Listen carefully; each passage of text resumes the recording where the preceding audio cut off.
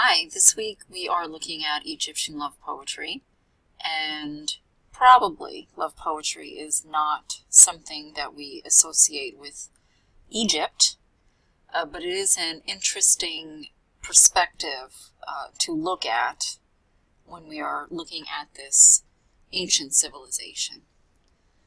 So before we even look at the love poetry itself, let's talk a little bit about Egypt. And I mean very little, because it is, needless to say, very difficult to cover 5,000 years in one module, let alone if we had an entire semester to devote to it.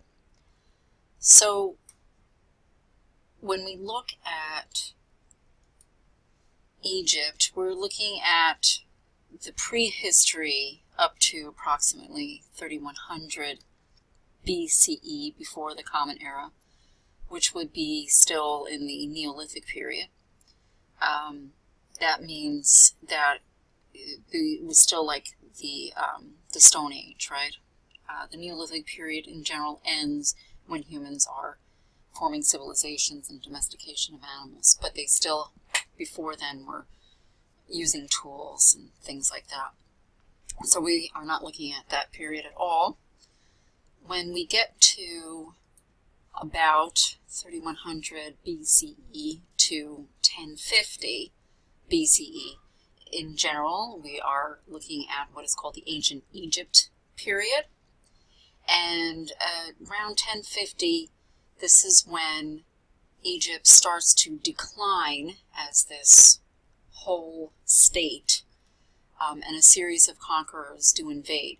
But it still is a complete and total Egypt, which is being run by pharaohs. It is until 32 BCE where it becomes a province of Rome, and the last pharaoh is Cleopatra. So the much disastrous love affair between Mark Antony and Cleopatra leads to the ending of total Egyptian rule. Then that lasts, the Roman province of Egypt lasts all the way up until we get into the Common Era. The year 642, this is when Arab Muslims conquered, and that lasted all the way up into the modern age, in the Ottoman Empire.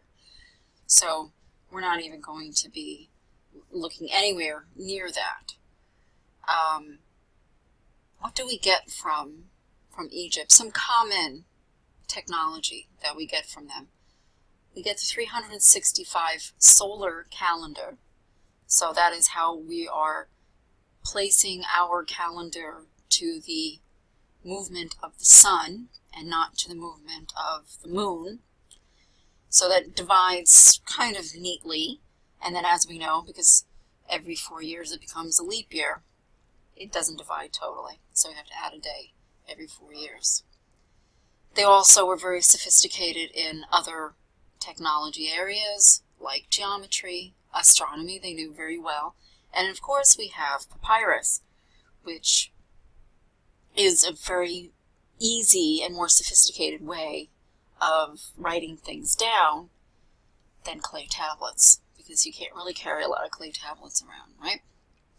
As we know, because we associate a lot of times Egypt with the mummies, it seems that they had the difference between life and death was not metaphoric. You were alive in this world, and when your body was dead, you were alive in another world. It was just a continuation of your life, I guess we can call it.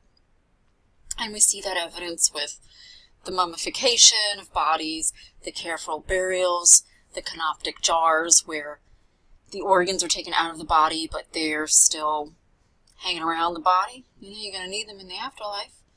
So it's a very interesting type of death culture, or aspect of death culture.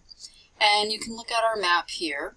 We can see the Nile River and a lot of the different cities And of course, civilizations are always cropping up against by rivers because of irrigation, trade, things like that. So that's where we see a lot of cities, and it holds true to today. We have New York City, we have the Hudson Bay. You know, you go to Paris, it's around a river. Go to London, it's around a river, etc. Let's look a little bit more at Egypt, a little bit more of a background.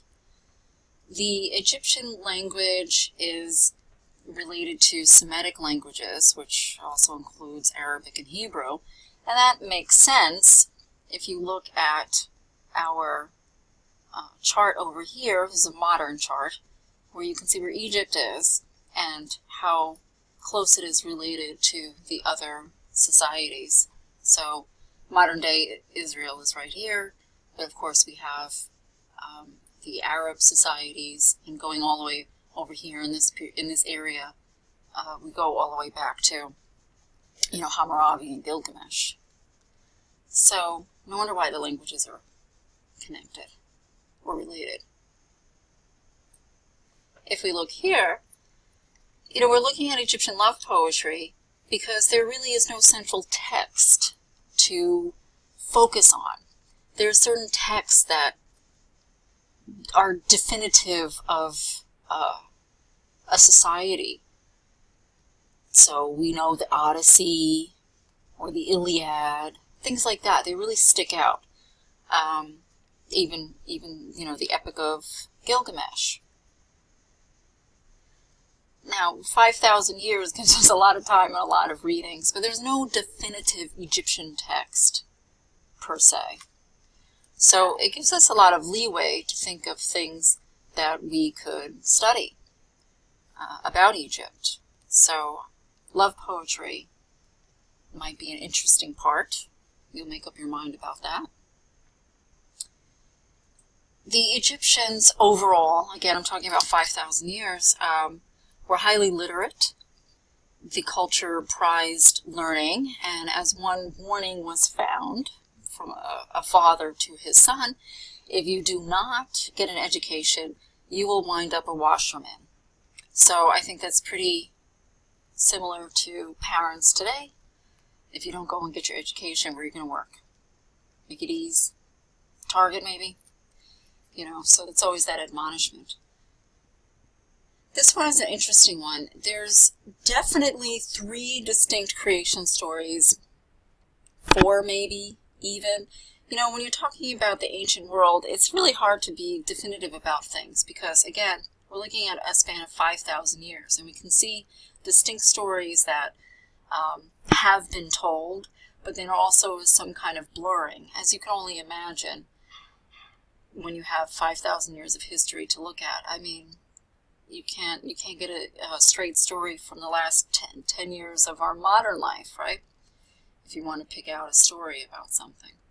So I do have a video that talks a little bit about the creation stories from Egypt, so you can look at that if you want to. It's interesting. It's interesting to see how cultures define their origins. And there's so many worldwide. There's just a huge plethora of them. It's can be quite entertaining if you're only familiar with, you know, your own, to see what humans have come up with. So I think it's an interesting thing to look at. Now, let's just take a look at the love poetry itself, or at least a background about the love poetry itself. Let me make sure that this is viewable. It's a little bit off the screen. I'm totally mad about memes, so I always like to pop them in wherever I can get them. So anyway, love poetry, from the most part, is coming from Egypt's New Kingdom period, which is approximately 1539 to 1075 before the Common Era, which is then where Egypt starts to its decline, right, around that period. And we see, or found, again, I'm putting myself in there, I had nothing to do with it. It was found that most of it in a town that was used or lived in by people who were building the tombs of Ramses and of King Tut in particular. So that just tells us that the people in that area were literate, and they had time to construct poetry. Probably a lot of the poetry itself was first told orally and then written down, like we see a lot in the ancient world.